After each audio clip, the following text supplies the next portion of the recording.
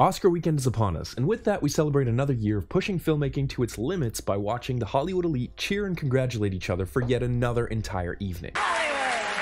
But more specifically, like the well-rounded, multifaceted enjoyers of media that we all are, we like to focus on the nominees of the most important category of the show, Best Visual Effects. As some of you might know, every year studios submit breakdown reels of their best work in their films to the Academy in hopes of making the shortlist of 10 qualified potential nominees, where they participate in the January bake-offs, presenting their work to Academy members. Then, votes are cast to ultimately decide on the final 5 films officially nominated for the Oscars. In preparation of your Oscar night party, whether you and your friends get dressed up in designer brands and roll out the red carpet to your living room, role-playing as celebrity fashion critics, or you watch that shit alone, we'll break down what you need to know about each of the 5 nominations so that you can either cheer or yell angrily at your TV like Britney off her meds when it gets robbed of the award you know it deserves.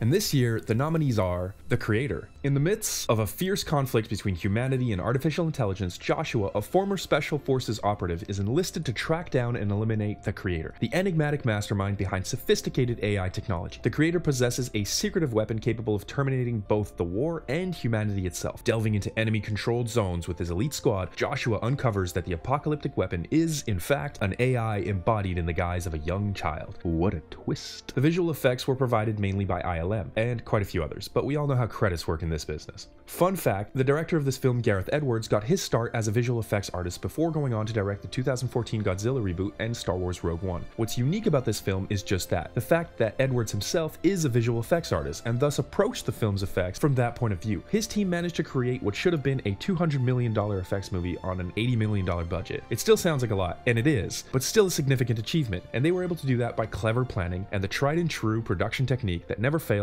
known as cutting corners. Many of the shots, particularly some B-roll style footage, was filmed just capturing locals in Vietnam in their own environment. In many cases, they didn't even bother with tracking markers or green screens or LiDAR scans because they wanted the ability to pick on the fly who in a shot they would convert into an android and who would remain human. Studios are like, thanks a heap, Gareth. The precedence you set of not gathering any on-set data is sure to make you a lot of friends in the prep departments. Huge shout out to all the roto and tracking artists on this one. You guys are the unsung heroes of this entire project. You all deserve a long vacation in an all-inclusive paid for by the good folks at Disney. Beautiful location photography, digitally enhanced by CGI and matte paintings, lots of Android digi-double replacements, and some massive scale natural effects, all to add texture to a fantastical yet somehow completely tangible world. Godzilla -1. Japan, still reeling from the aftermath of the Second World War, faces a colossal threat emerging near Tokyo's shores. Koichi, a traumatized deserter haunted by his initial encounter with Godzilla, views this as a chance to atone for his actions during the war. The film's VFX was led by a team of 35 artists under the supervision of the movie's director, Takashi Yamazaki, a total of 610 VFX shots over the course of 8 months. This is another instance where the film's director is also himself a VFX artist. He even mentioned going into ZBrush himself and mocking up the character design of Godzilla before passing it on to another artist to take over, because artists love receiving half-baked concept models from their director. Apparently he was even stepping into some shot layout and smoke effects. These practices were echoed across the entire staff, where they often cut out the middlemen and had many talented generalists film multiple roles, as opposed to the productions that I'm used to, where I'll get feedback from 5 supervisors, 2 leads, and the intern, all before the director finally steps in a month later and decides to roll back to version 1 because... yeah, some of the CGI is shit in this movie. The director himself even acted as the VFX supervisor, which is completely unheard of in any Hollywood production. We're seeing more and more of these VFX artist directors rather than your typical actor directors stepping up and directing full features, and I'm absolutely here for it. The results speak for themselves when it comes to the film's VFX. What they're able to achieve on the budgets they're able to achieve it on is completely unmatched. What's really mind-boggling about this movie's VFX is the scope of the VFX managed by such a small team. We're not talking about a handful of artists handling some bargain bin TikTok filter style effects. We're talking high-fidelity creature animation, plate integration, large set extensions, crowd work, destruction sims, and fluid simulations at a massive scale, which is by far some of the most complex stuff to deal with when it comes to CG. Guardians of the Galaxy Volume 3. After the devastating loss of Gamora, Peter Quill must unite his team to safeguard the universe and ensure the safety of one of their own. Failure in the mission could spell out the demise of the Guardians as we know them. This one is more along the lines of your run-of-the-mill classic tentpole blockbuster VFX that took a village of top 10 VFX houses to bring James Gunn's vision to life over the course of 15 months. It it was a massive collaboration, notably between Weta Effects and Framestore, on over 3,000 shots, with likely thousands of artists across the world. It's got all the typical high-end effects that we've come to expect out of Marvel and Guardians movies at this point. Massive sci-fi environments, hyper-realistic creature work, and wild effect simulations and space battles scattered throughout the entire movie's runtime. It even featured an entire planet made of raw meat. Sorry, I meant to add a vegan trigger warning there. But above all, what's really impressive about this one is without a doubt the ping in Rocket's eye. I mean, don't get me wrong, the creature work is insane. I fully believe Rocket is real, the anim is incredible, his fur looks super realistic, and their usage of on-set reference to match the CG too obviously paid off hugely. But really though,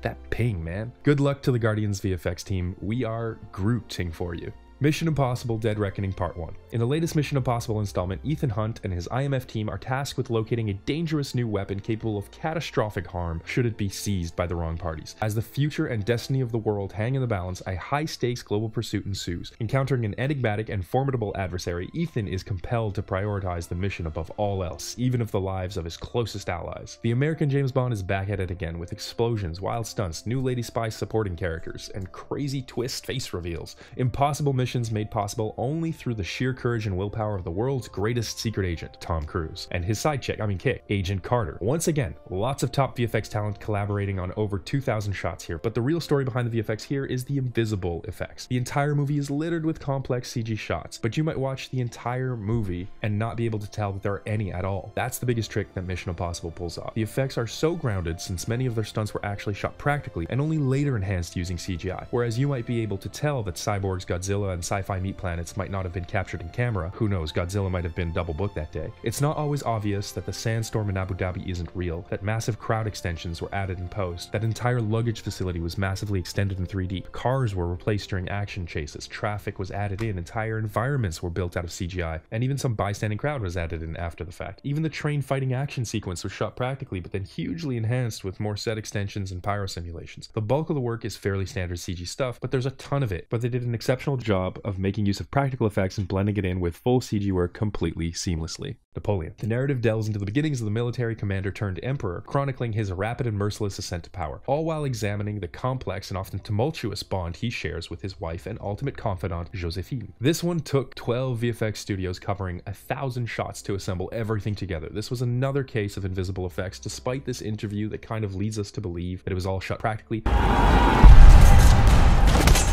What we're looking at here is not CGI. No, it's all real.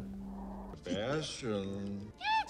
Ridley didn't shoot thousands of actors in camera and then hire 12 VFX houses to hold the camera for him. Ocean sims and hundreds of boats were added in post, as well as thousands of crowd actors during battle sequences, massive set extensions, and beautiful effect simulations. They really did an incredible job shooting very clever plates for future VFX work and adding practical lights when needed to seamlessly blend the CGI into the live action. In many cases, they did make a concerted effort to shoot as much practically as possible and keep as much of it as they can, but inevitably when doing this kind of work, much of it ends up being replaced digitally.